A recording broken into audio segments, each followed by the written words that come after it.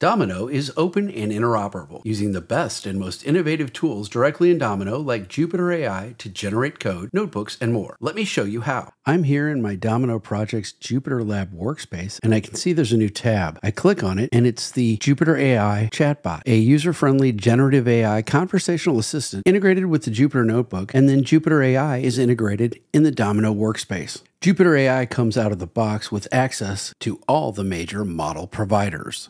The Jupyter AI chatbot has several features that you can use, including embedding and indexing your private data so that you can ask questions about it. The assistant can generate code that you can test and run. You can ask it to explain all or part of your code.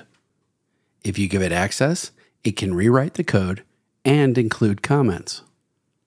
Jupyter AI can also explain errors, then rewrite the code to fix those errors. And you can generate entire notebooks from a natural language prompt.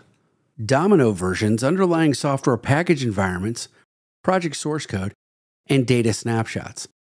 And that includes code generated with Jupyter AI. In this demonstration, you saw how you can interact with a user-friendly generative AI conversational assistant integrated in Domino.